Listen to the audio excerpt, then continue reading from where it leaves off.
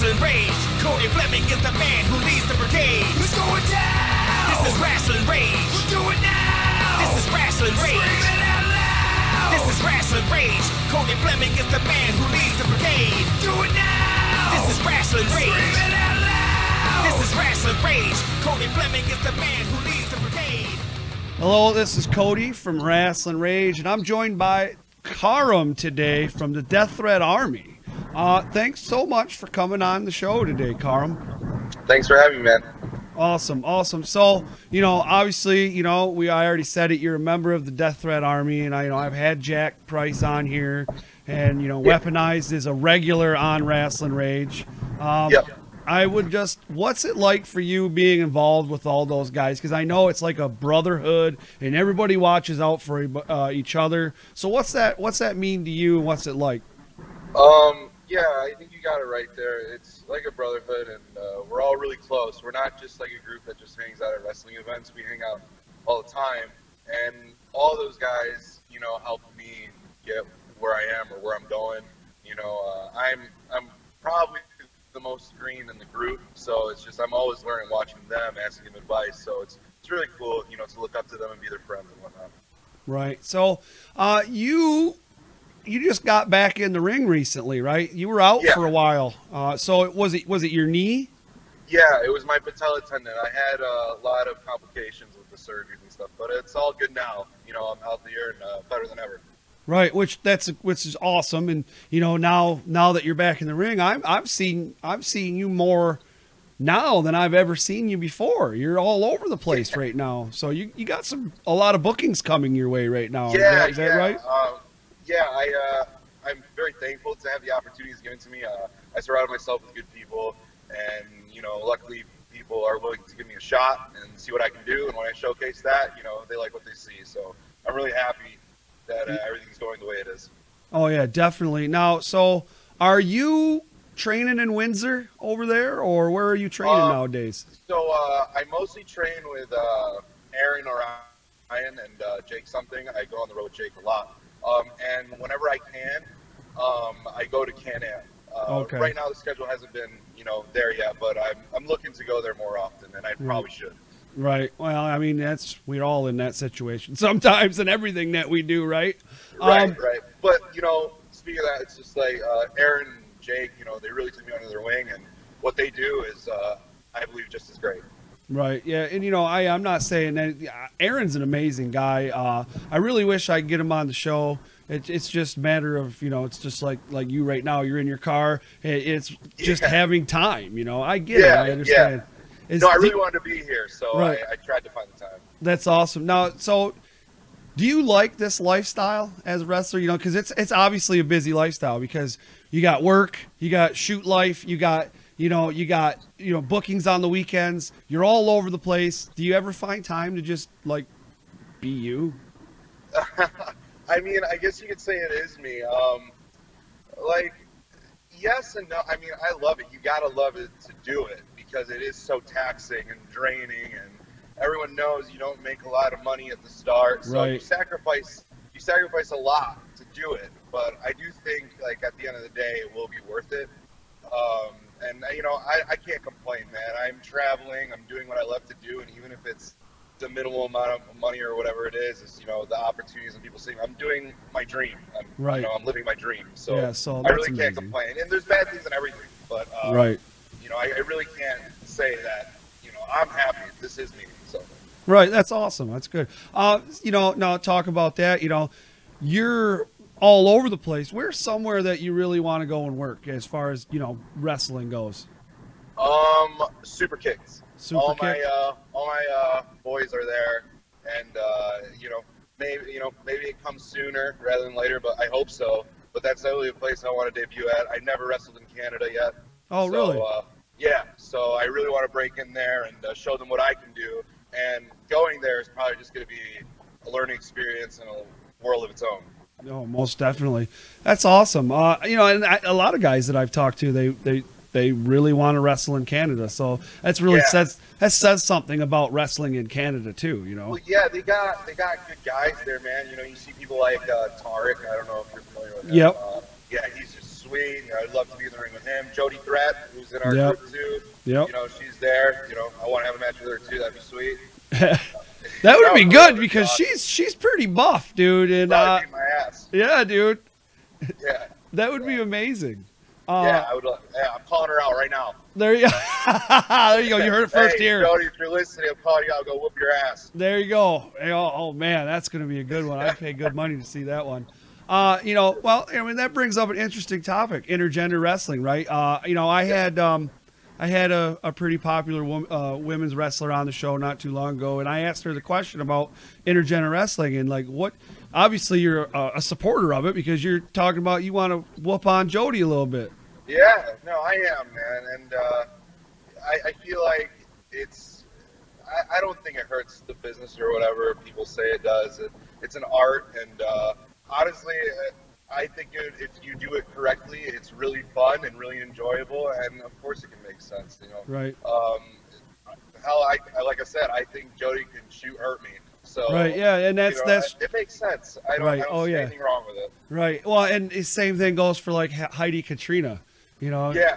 That Oh girl- yeah, I met her yesterday. Dude, Yeah. she's huge. Yeah, dude, she's pretty buff. Yeah, yeah. So yeah, it would be cool. I think everything's cool. I think when wrestling evolves, we evolve, and you know times change, and I think it's time to step it up like that in that Right. direction. All right, so you know, let's back it up a little bit. Talk about you had your knee surgery and everything. You had some complications. You know, obviously, you know, in just life in general, even outside of wrestling, but that's something you would call a struggle. I mean, and you know, how do you get through something like that mentally? You know, to keep you going, positive, to keep you going. You know what I mean? Man, I'm not gonna lie, man. You know, because I had a few. So like the first few, you know, you try to tough it out, and after that, but like when I got infected, and I had to be in the hospital for quite some time, and I couldn't lift for like over a month and everything like that. That's when things got really like, you know, like the worst state that I've been. Right. You know, I couldn't even work outside of wrestling. I was just, you know, I had to move back home. I like struggled a lot. So it's just honestly believing in myself that I could become something in wrestling is what made me keep going. You know, it's just having full belief in myself that I have potential here. Right. And I can't just throw that away. I don't want to live an ordinary lifestyle. Right. This is what I'm meant to do, so nothing's going to get in my way. So, yeah, you want to give me 20 surgeries back to back, just know I'm going to be back in the ring because Right. I don't quit. That's awesome. And I obviously being surrounded like guys like Aaron Orion and Jack Price and Weaponized. And they were super supportive, too. There was never one time where they were like, you know, man, maybe this isn't for you anymore. You know, maybe you're broken. Right. And no, they were always supportive, and they never once doubted that I would come back. You know, they always thought I would, and they were always there. You know, I think for me, the whole thing with Death Threat Army, just not even the fact that it's a faction within wrestling. There's a story there, like the Click, you know, like the original Click and NWO. There's a story there that there's a brotherhood. There's these guys that watch out for each other. I think that's something we're going to see in the WWE Network later on. You know, the story behind DTA and the faction leader Aaron Orion. You know, I really think that we're going to see that because I like this, man. It's a really cool thing that you guys got going here. They're very supportive of each other. I think that's awesome. Yeah, man. You know, it's like the first time I met Aaron, we clicked it right off the bat. Like I was. And, you know, I was a student in a class that didn't have a lot of talent. There was only probably like another kid or so. I couldn't work with a lot. And when he came and he saw that, he saw the potential in me, and he took me under his wing. He really is my big bro for that. And he's the one that really broke me in, you know, to the business and everything like that. Yeah. You know, he took me out of state to get my first booking in Ohio. And then we went to New York together, and we really bonded. We really hit it off. And so, you know, man, I can't thank him enough. Right. Really. You know, so, you know, talking about getting your first booking outside of Michigan, how hard is it for the guys coming into the business, you know, say, you know, you're from Michigan and you want to get a booking outside of that. How hard is it for you to go outside of Michigan to get a booking? I personally didn't have an issue with it. you know, of course, I have more of like an exotic look to me. You know, Right. People do want to see that on their show, so I do get opportunities in that aspect, maybe a little bit easier. But I also have a good attitude. Another thing about that thread is that, like, you know, I do think that we have a good attitude in the back, and we get along with everybody, and we just like we create a healthy environment in shows, and people see that. So not only are we talented, but we're also good guys, genuine good guys that just love this business. And Right. people see that, and I think that's why none of us really had an issue to go to Canada, to go to Ohio, to go to West Virginia and Kansas. You know, we just stayed. Me and Aaron and Josh will be Tommy Vendetta will be you know, debuting in Kansas. That's cool. You know, all that stuff. So it's cool, man. Yeah, heck yeah. So let me ask you. I ask a question, you know, to most of my guests, and I want to ask you because, you know, you're obviously you got a very good work ethic, and it's obvious, you know, with you know, because I see the videos of your workouts and all that stuff that you do. So you work out way more than I do. I tell you that right now. But anyway, anyways, what's some advice you would give somebody, you know, just coming into the business, you know, looking for a school? What's some, you know, maybe they just started training and they're doing their program. You know, what's some advice that you'd give to them? And then on after that, what's some great advice that you've received? As far as like wrestling advice, or just like wrestling advice. Yeah.